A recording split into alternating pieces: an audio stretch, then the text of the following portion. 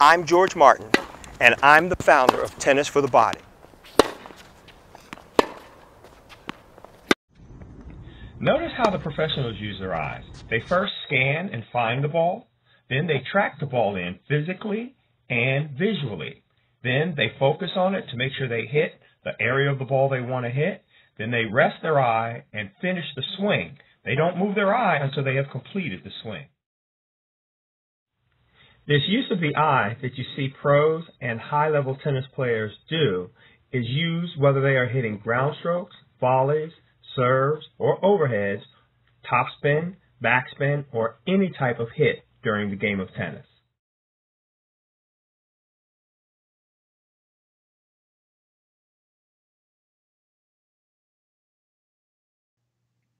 Once the ball has been hit and the stroke is complete, the player finally recovers, finds the ball, and then starts the cycle all over again to find, track, and hit. Find, track, and hit.